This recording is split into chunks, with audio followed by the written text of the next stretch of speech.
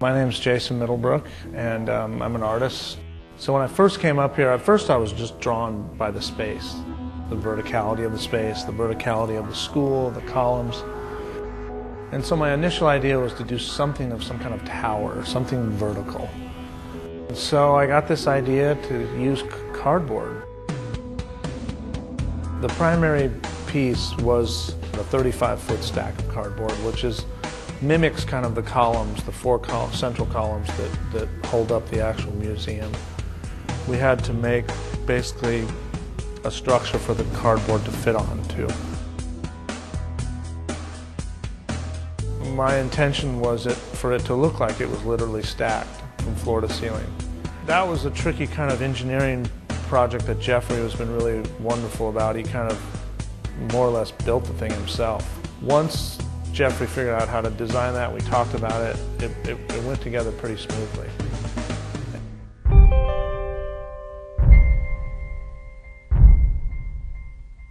And then the other elements, there's other cardboard paintings that are these kind of vertical black paintings, which are kind of a view into the night sky as if looking onto a cityscape. And then in the West Gallery, there's going to be this installation of this kind of mound of buildings, basically building blocks made up of cardboard boxes.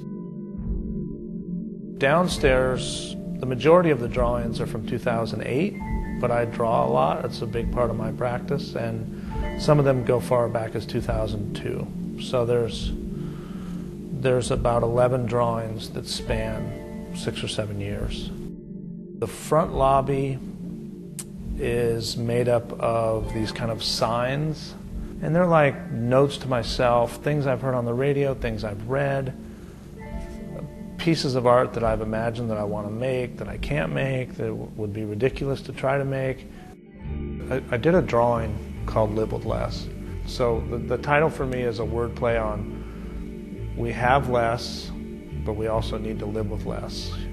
We have less time, we have less resources, we have less environment. I've always approached it like we don't need as much stuff.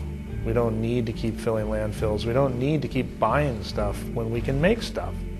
Living with less doesn't mean exposing yourself to less, but it just means less time, less physical stuff, less kind of crap or junk in your life that would complicate your life anyway. Most people say they're going to a museum, they're going to see a painting, they're going to see a sculpture, but I think that cardboard is really beautiful in itself. There's a lot of value in that cardboard. It'll be recycled as if it was on its way to being recycled, so we just it took a little detour, which I think is an important educational detour. You know, it turned on its way to the recycling bin, and we got to do something with it.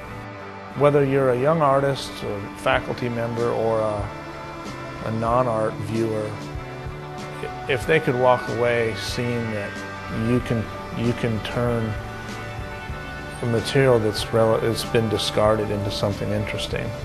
If you can touch some people in a way that they're inspired or moved, or it makes them think, then that's my goal.